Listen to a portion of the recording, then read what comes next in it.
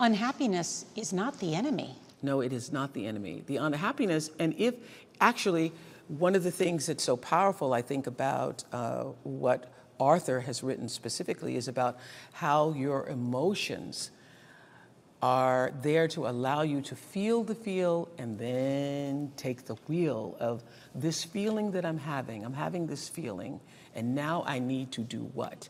And not to allow yourself to be overcome by the feeling. So you have a feeling of anger, you have a feeling of sadness, you have a feeling of disappointment. Doesn't mean you are those things, you are those emotions. And so now what am I gonna do now that I'm feeling disappointed about a certain thing? How did you find Arthur Brooks? During the pandemic, I was in